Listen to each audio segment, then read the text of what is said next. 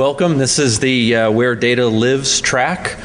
We have the pleasure today of having Esteban Martínez here discussing hacking and protecting Oracle Database Vault. And with that, I'll turn over the mic to Esteban. Thank you. Good afternoon. My name is Esteban, and today I will be talking about hacking and protecting Oracle Database Vault. This is an outline of this presentation. First, we will see an introduction to Oracle Database Vault. This is quite a new topic for this kind of conferences, so I will be doing an introduction to see what is Oracle Database Vault, what changes does it introduce, and what are the elements of Database Vault. Then we will go to the attacks. That is the most important part of this presentation, where I will show different attacks and some ways to protect from these attacks. First, we will see the attacks that will give us operating system access, and we will see how this operating system access will allow us to disable or to bypass Database Vault in some way. Then we will see how it is possible to impersonate the Maxis user, that is the Oracle Database Vault owner user, the user with most privileges in Oracle Database Vault. Then we will see some considerations for the SIS user and how we can compromise Database Vault exploiting SQL Injection vulnerabilities in the SIS schema. Then we will do a quick review of Oracle native database auditing of the SIS user. I will show some issues there. And finally, we will see some additional protections measures to further secure the Oracle Database Vault and some conclusions. Well, first of all, it's important to note that Oracle Database Vault is an add-on to Oracle databases. It's not installed by default. It's something that we install to an Oracle database instance, mainly to bring some additional security features. We will describe this later. There are different releases for Oracle Database Vault and depending on what Oracle database version it is installed, it will be installed a different version of Oracle Database Vault. So we have different releases of Oracle Database Vault for Oracle Database 9.9 Release 2, 10G Release 2, and 11G and 11G Release 2. This research I did, I based mainly with Oracle Database Vault Release 10.2 and 11.1. I tried to highlight whenever there are differences for the things I state here in this research. Whenever there are differences between the releases, but well, there are probably some missing, but mainly everything should be working for all releases except that is noticed. Well, what is Database Vault intended to? It's mainly intended to prevent the high privileged users, including the application DBAs, from accessing sensitive application data. This is mainly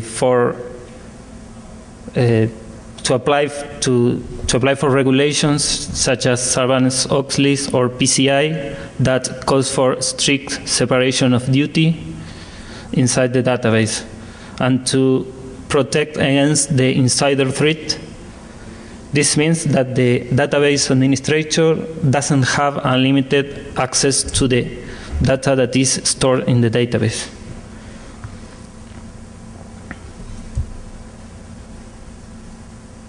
Well, what changes inside the database once we installed Database Vault? First of all, there are some initialization parameters that are changed to more secure values. Also, some features are disabled, like the recycle bin feature. And some privileges are removed from the standard roles, the DBA role or execute catalog role, and roles like that are default roles provided by Oracle. Have some of the system privileges removed after we installed Database Vault. Also, the database auditing is configured to include more actions, and auditing things like creation of procedures or functions, but the auditing is not enabled by default. Also, there are some architectural changes, like the move of the sysout dollar table, that is the table where it is stored all the audit trails for the native database auditing. It is moved from the sys schema to the system schema.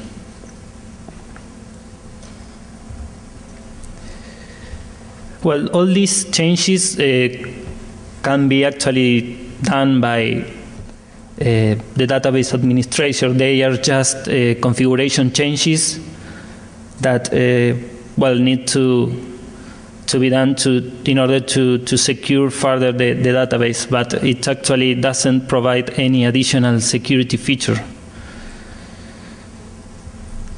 All another changes that are made when we install Database Vault are that the sys and system schemas, as well as other schemas that are provided by Database Vault, are protected. So even if we are a database administrator, we can't access these protected schemas. Also, there are some commands like for account management, alter user, create user, that can't be executed anymore by database administrator. In fact, there is something that Database Vault provides, that is a separation from the user account administration, the data security, and the database management resource. These three things must be done by different accounts, different authorities. Well, all these changes made some tools and practices doesn't work anymore. For example, if we want to install patches, we need to disable Database Vault. This Database Vault can be disabled with operating system access. This comes from the Oracle Database Vault documentation. On Windows, we need to rename or delete a DLL file. And on Linux, we need to execute a couple of commands.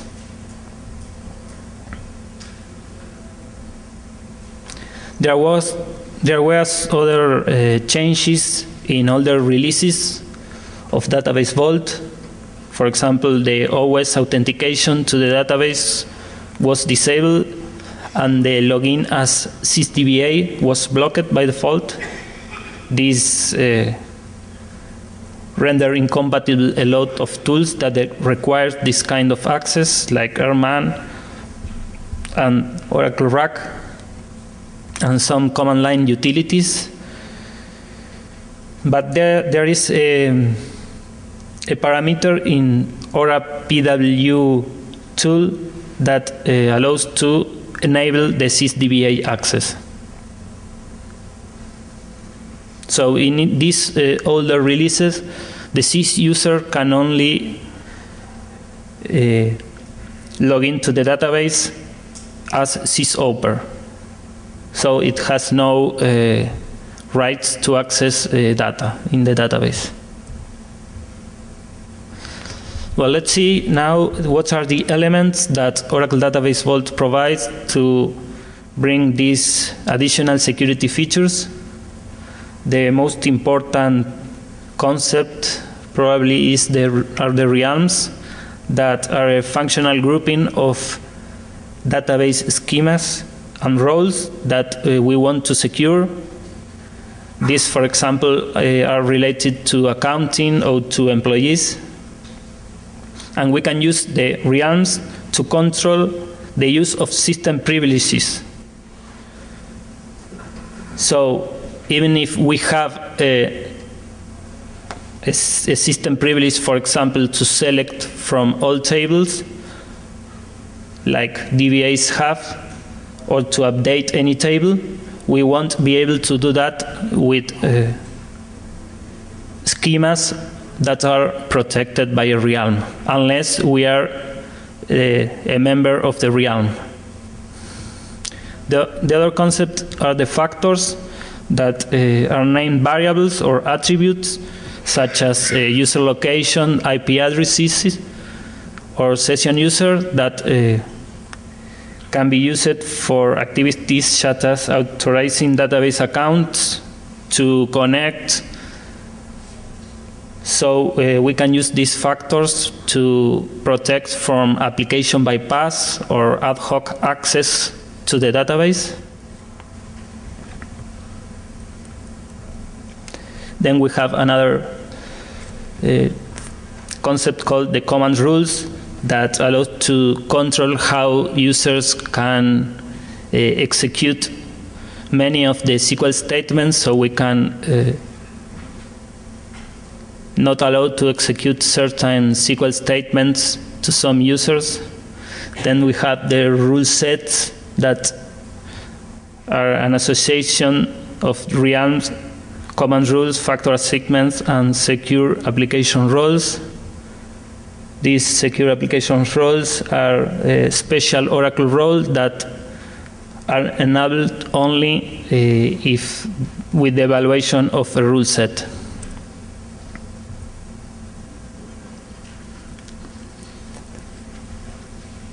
Then we also have two schemas that are installed with Oracle Database Vault. The most important one is DBCs, where there are all the objects for Database Vault. There are table views, PL/SQL packages. So, for example, if we want to create a realm or administer Database Vault, we use the PL/SQL packages that are in DBC's schema, or if we want to get information from Oracle Database Vault execution, we select from views in those schema, in this schema. So it is secure, this schema, by a realm that is the Oracle Database Vault realm. So this realm protects for improper use of the system privileges, and only the Database Vault owner has permissions. So it is protected from other DBAs. Then we also have the DBF schema that contains functions for factor. So we have function to get the IP address or the database, where the connection came from, the host name, and information like that. There are roles provided by Oracle Database Vault that can be used to give the necessary authorization to administer or to use Database Vault. We have a lot of roles, like DB owner, that is the most important role. It has all the privileges needed to administer the Oracle Database Vault installation. we have some other